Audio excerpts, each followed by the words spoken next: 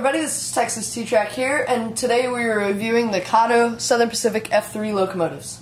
So before we dive into the details and features of these locomotives, I'm going to give some background information on them. They were the third model in EMD's highly successful F-Unit series. They were powered by a 1500 horsepower 567B diesel engine. They were built between July 1945 and February 1949, and a total of 1,111 A units were built and 696 B units. Okay, and so without any further ado, let's go ahead and dive into the detail.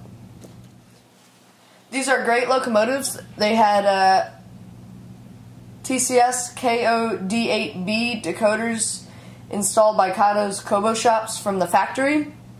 And they're great pullers, very smooth runners.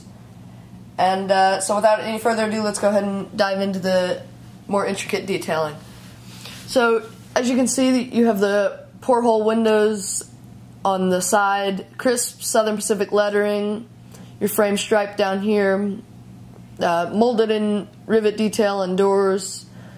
Up here you have your cooling fans and your horns, which are appropriately sized.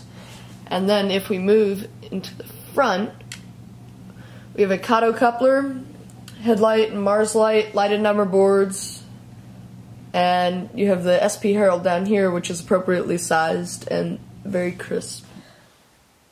So in conclusion, I'd give these locomotives probably a 10 out of 10.